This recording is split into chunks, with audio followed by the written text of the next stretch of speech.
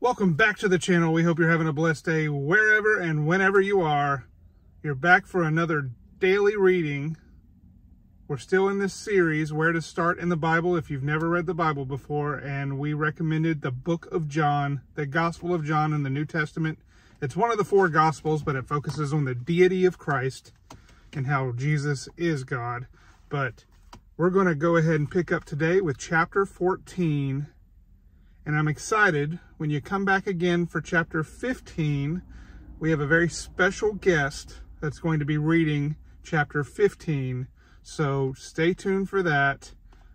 But let's get right into the word. That is chapter 14.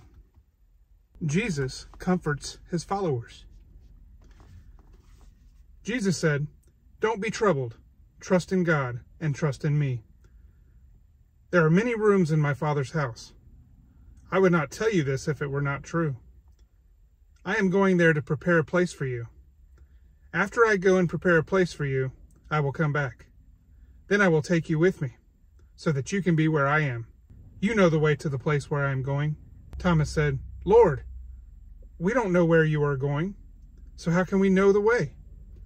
Jesus answered, "I am the way, the truth, and the life. The only way to the Father is through me. If you really knew me, you would know my Father too. But now you know the Father.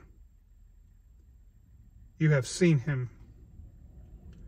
Philip said to him, "Lord, show us the Father. That is all we need." Jesus answered, "Philip, I have been with you for a long time, so you should know me. Anyone who has seen me has seen the Father too. So why do you say, 'Show us the Father'? Don't you believe that I am in the Father and the Father is in me? The things I have told you don't come from me. The Father lives in me, and he is doing his own work. Believe me when I say that I am in the Father and the Father is in me. Or believe because of the miracles I have done. I can assure you that whoever believes in me will do the same things I have done. And they will do even greater things than I have done, because I am going to the Father.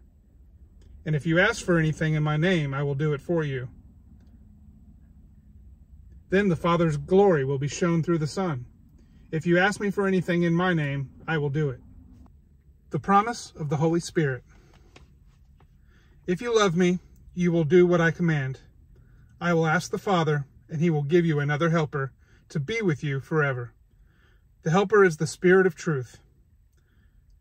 The people of the world cannot accept him because they don't see him or know him, but you know him. He lives with you, and he will be in you. I will not leave you all alone like orphans. I will come back to you. In a very short time, the people in the world will not see me anymore, but you will see me. You will live because I live. On that day, you will know that I am in the Father. You will know that you are in me and I am in you. Those who really love me are the ones who not only know my commands, but also obey them. My Father will love such people, and I will love them. I will make myself known to them." Then Judas, not Judas Iscariot, said, "Lord, how will you make yourself known to us, but not to the world?" Jesus answered, "All who love me will obey my teaching. My Father will love them. My Father and I will come to them and live with them. But anyone who does not love me does not obey my teaching. This teaching that you hear is not really mine. It is from my Father who sent me. I have told you all these things while I am with you, but the Helper will teach you everything and cause you to remember all that I told you. This Helper is the Holy Spirit that the Father will send in my name. I leave you peace. It is my own peace I give you. I give you peace in a different way than the world does, so don't be troubled. Don't be afraid. You heard me say to you, I am leaving, but I will come back to you.